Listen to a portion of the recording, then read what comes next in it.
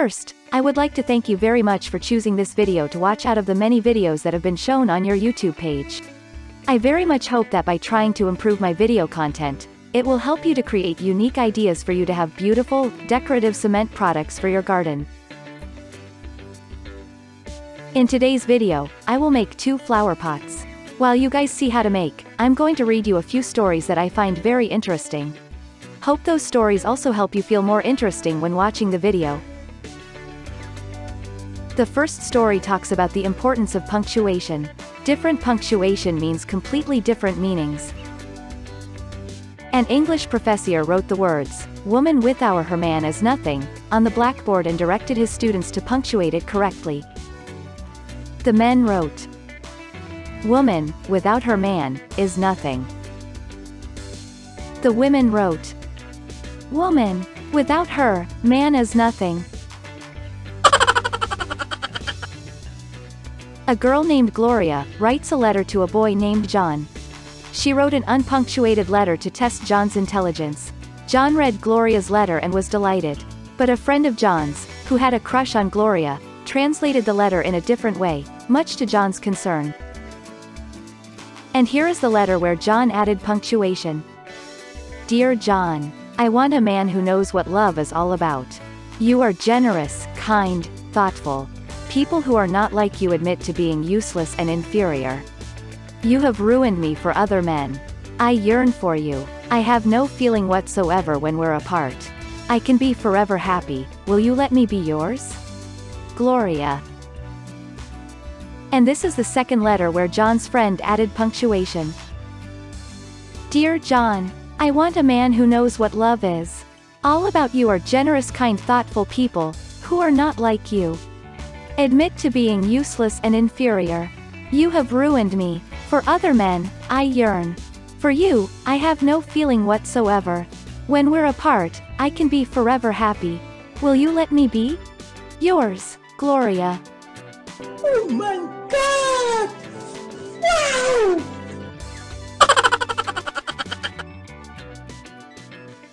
The second story is about 2 friends going camping. 2 campers are going through the woods when a black bear suddenly appears in the clearing in front of them about 50 meters. The bear sees the campers and begins to head toward them. The first guy drops his backpack, digs out a pair of sneakers, and frantically begins to put them on. The second guy says, "What are you doing? Sneakers won't help you outrun that bear." "I don't need to outrun the bear." The first guy says, "I just need to outrun you."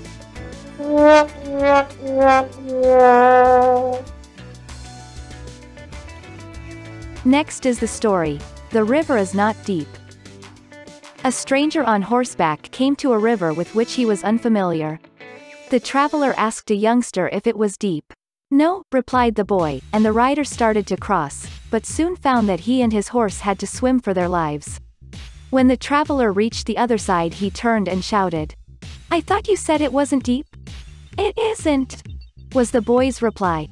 "It only takes grandfather's ducks up to their middles."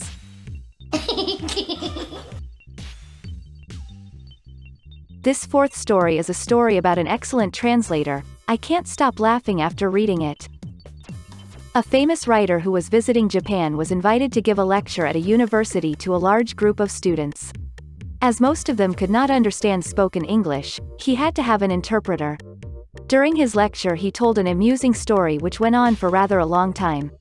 At last he stopped to allow the interpreter to translate it into Japanese, and was very surprised when the man did this in a few seconds, after which all the students laughed loudly. After the lecture, the writer thanked the interpreter for his good work and then said to him, "Now please tell me how you translated that long story of mine into such a short Japanese one?" "I didn't tell the story at all," the interpreter answered with a smile. "I just said, 'The honorable lecturer has just told a funny story. You with all laugh, please.'"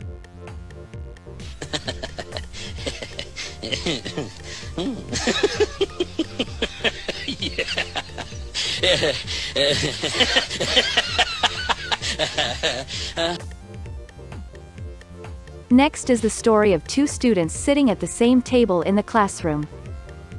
Bob and Joe sat next to each other taking a test. When they finished, the teacher called them up to the front of the room and said, "Boys, I will have to give both of you a 0 on this test." "Why?" They wanted to know, though Joe was shifting uncomfortably. She said, "Your answers were too nearly alike. One of you cheated and the other one let him do it." "What makes you think we cheated?" Bob asked. "That could have been a coincidence." The teacher said, "I might have believed that if it wasn't for the fact that when you became to question number 10, Bob wrote in, 'I don't know,' for the answer, and you, Joe, put, 'Me neither.'" Oh no! Oh no! This sixth story advises you that when you have small children, don't wear too short skirts. In the spring fair, a 4-year-old child who got lost was crying.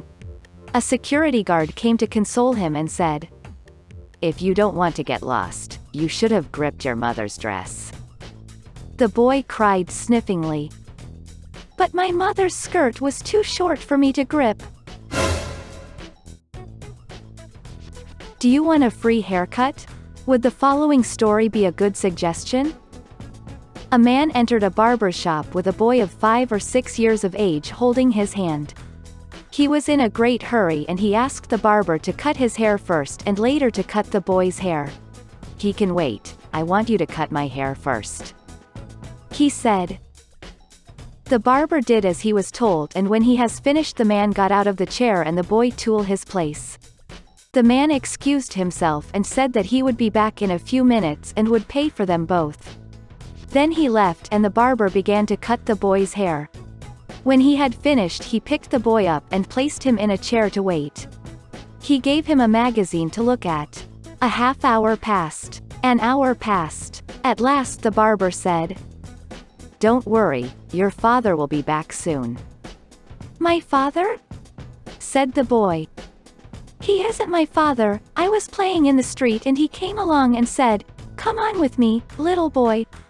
Let's go into this barber's shop together and have our hair cut.'"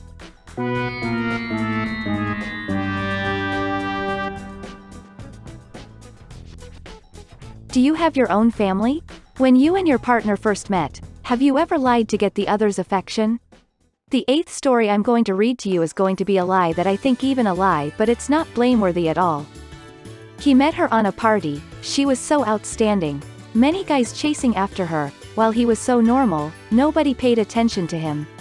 At the end of the party, he invited her to have coffee with him. She was surprised, but as he was polite, she promised. They sat in a nice coffee shop. He was too nervous to say anything. She felt uncomfortable. She thought, "Please, let me back home." Suddenly he asked the waiter, "Would you please give me some salt? I'd like to put it in my coffee." Everybody stared at him, so strange. His face turned red, but still, he put the salt in his coffee and drank it. She asked him curiously, "Why you have this hobby?" He replied, "When I was a little boy, I was living near the sea. I liked playing in the sea. I could feel the taste of the sea, salty and bite, just like the taste of the salty coffee. Now every time I have the salty coffee, I always think of my childhood, think of my hometown. I miss my hometown so much. I miss my parents who are still living there." While saying that, tears filled his eyes. She was deeply touched. That's his true feeling, from the bottom of his heart. A man who can tell out his homesick. He must be a man who loves home, cares about home, has responsibility of home. Then she also started to spoke about her faraway hometown, her childhood, her family. That was a really nice talk, also a beautiful beginning of their story. They continued to date. She found actually he was a man who meets all her demands. He had tolerance, was kind-hearted, warm, careful. He was such a good person, but she almost missed him.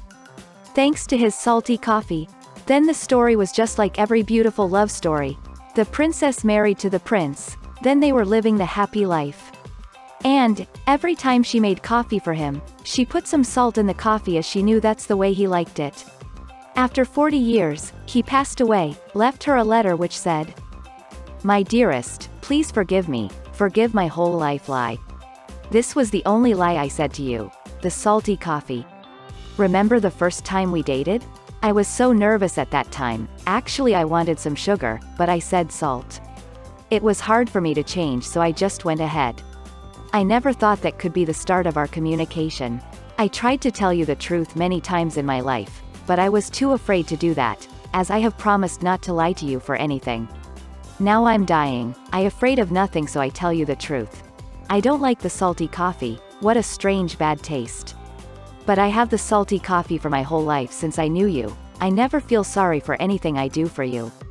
Having you with me is my biggest happiness for my whole life.